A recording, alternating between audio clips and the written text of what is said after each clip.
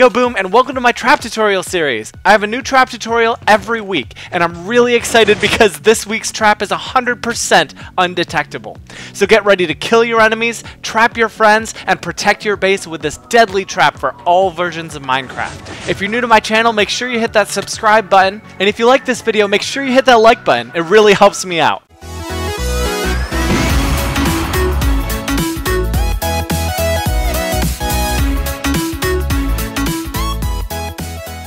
Hey, this is RonnygoBOOM and welcome to Trap Tuesday. You're on my trap tutorial series, and today we're going to go over a proximity detector.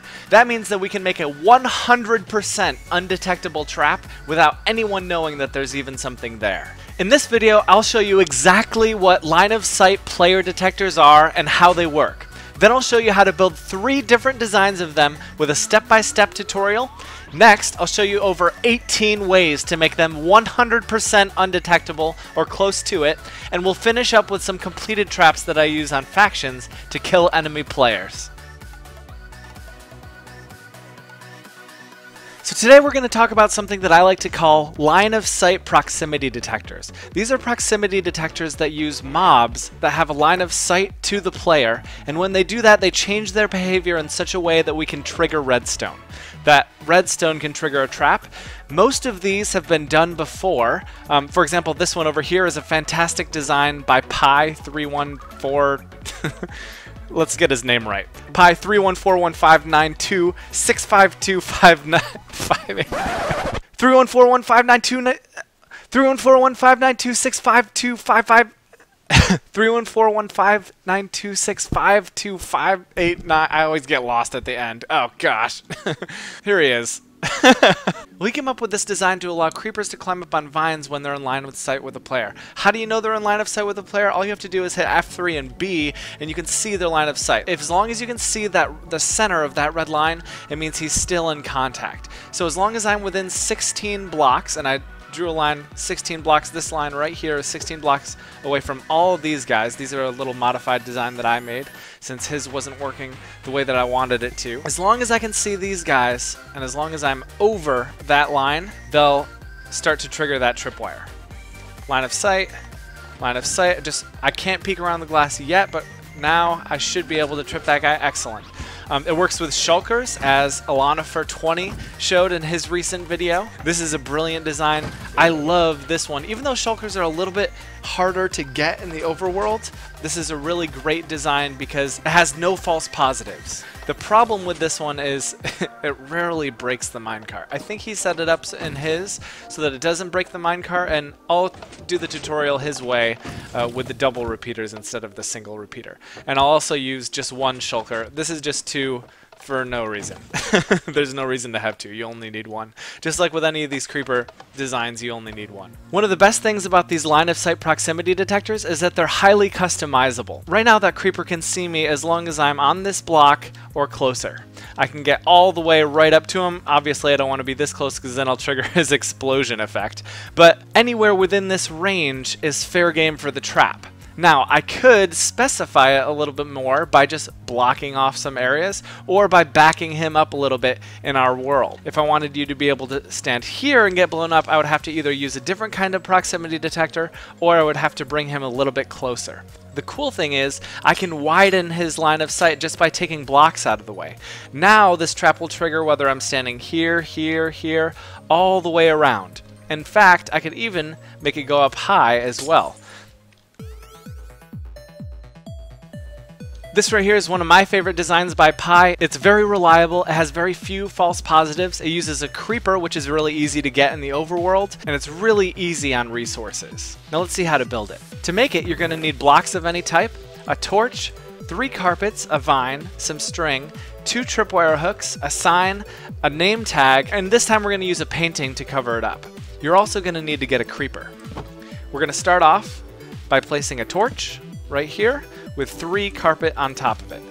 Next we're going to put a block right here, and we can actually put 2 blocks up. Now we're going to count down so that we have a 4-block fall for the creeper. The creeper won't jump down 4 blocks unless he sees a target to attack. 1, 2, 3, 4. And then we place the floor here, and we're going to start staircasing up to wherever the floor is going to be so that he can get as close as possible. You don't have to complete it all the way to your actual floor. In fact, you can leave a gap here, and that's what I'm going to do. Right here I'm just building the wall that the player will see when they come into the trap. Next we have a little tunnel. We're going to hide this here with a sign and then a painting right in front. Place a vine here, and then finally we're going to go get our creeper. Creepers are easy to lure in if you have a trapdoor. Just place it like this, find that creeper, and he'll walk right to you as long as he has line of sight. Then we just replace this with a slab so that vines don't grow. Now to hook up our redstone, we just need a block right here, and a block on the other side, our tripwire hooks, and a single piece of string. Then just hook up your redstone signal to your trap and you're all set to go. This next design is pretty easy to build as well. It doesn't require vines, but we use water instead. It's very reliable. It still has some false positives, but the more space that you give the creeper behind where he is, remember it's a variable range anyway, as long as it's within 16 blocks. The more space you give him behind where he is, the fewer false positives you'll get. And this time I'm going to showcase the dragon head. So let's see what we need to build it. We're going to need some building blocks, a water bucket, 2 tripwire hooks, string, 3 signs, a painting, dragon head. We're going to have to go out and find a creeper, and then we're going to have to name it. This one we're going to start with a platform that's 3 long, and then we're going to just surround that with blocks. Next we're going to place down our water and a sign, build up the sides so the creeper can't get out, and over here we're going to place our tripwire hook.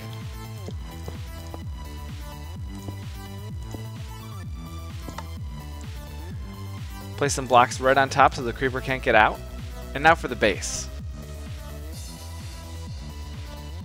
This is where you want to build your player trap, and here we're going to place a sign in the back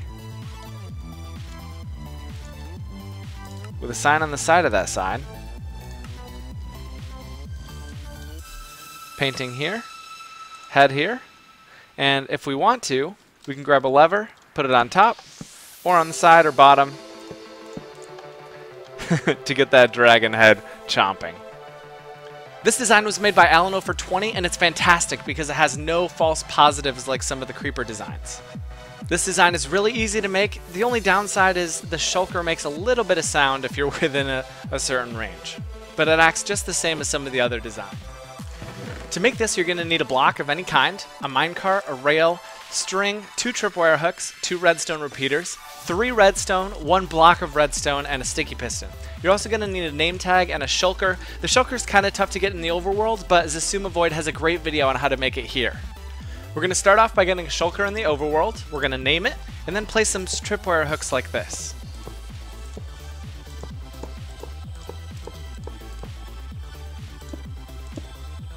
String in the middle. Then we want to set a minecart on top of the shulker. To do that, we're going to make some blocks over like this, place down a rail, minecart, destroy the block. Next, we're going to place a block here with a piece of redstone, sticky piston facing down, and a redstone block. Next, we're going to go down 2 blocks,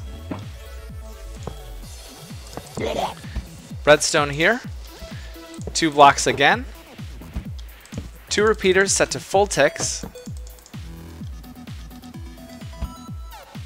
a block, and then a piston facing upward.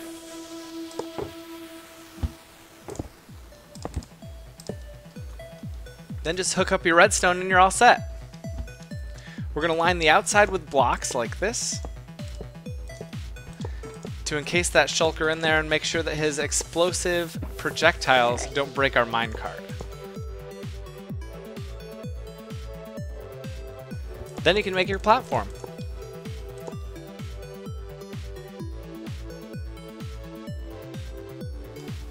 This time let's hide it with some lava. Just place a block down here, a ring up top, and then decorate it any way you like. It looks like a lava trash can, but really it's a trap.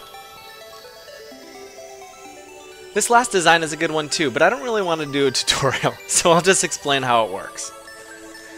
This creeper up here is sitting on the platform. If you stand over here, he'll get attracted to you and try to path to you because these carpets right here allow him to pass through. He tries to walk up this little staircase on this, but this is obviously where you put your little hidden mechanism to make it undetectable. He sees you through here. You can customize it by breaking blocks like this and make it a longer, wider field of view. When he falls down, this piston gets retracted. It pushes you back over and a water stream pops you up. Then he swims to the top to get reset back into place. To hook this up, just use a tripwire hook here with a repeater set to 1 tick, redstone torch, and then a sticky piston. Over here we have a tripwire hook with some string hooked up to a redstone torch, repeater set to 3 ticks, and a sticky piston pushing up a slime block surrounded by furnaces to bounce that creeper back up into this water column where it swims to the surface to get reset. Then you get a redstone input wherever you like, and you can extend it pretty easily with this comparator circuit. Over here I have a slightly different, more compact design using this creeper. Push him off and let's see. The slime block pushes him over and then the timed piston pushes him up. This one has a different repeater setting. This is a full repeater over here to get him on the slime block instead of a glass block like before. Then over here we have a 4 repeater set with no redstone torch. So it simply hooks it, drops it, pops him back up.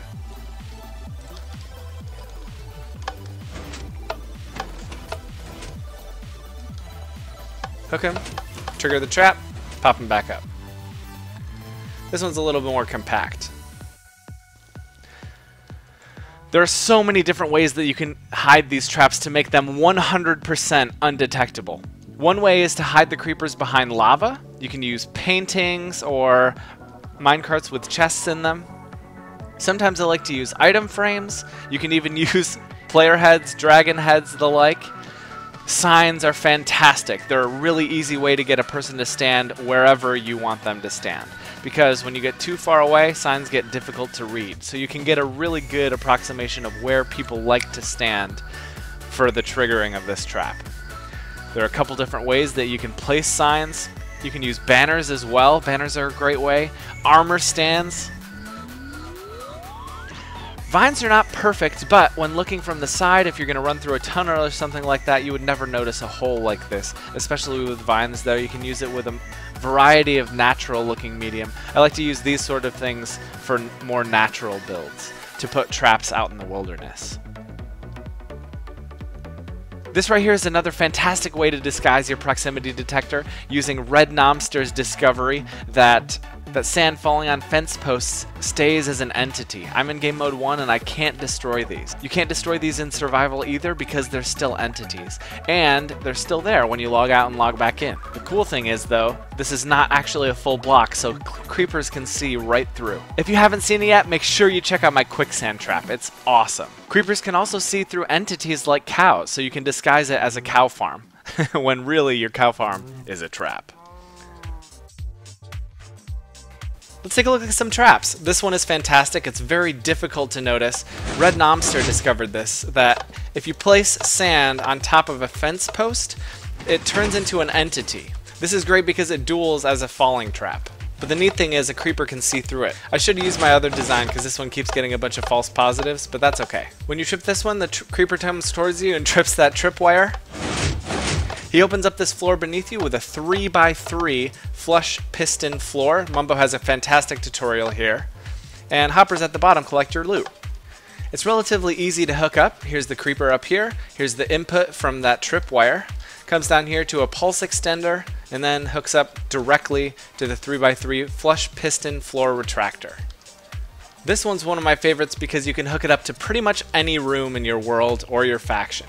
Uses a lot of redstone, but it's totally worth it because it covers such a large area. Inside a normal looking faction room, we actually trapped one of the walls here. Right now I'm using one of the easy to build creeper ones that has a few false positives. So what you could actually do is hook up one here and another one here and then hook up an AND gate between them so that if one gets a false positive, it doesn't actually trip the trap. You have to actually be here to trip both of them to pull it away. But this is really cool. It's actually a double floor retractor and a double piston extender in the wall.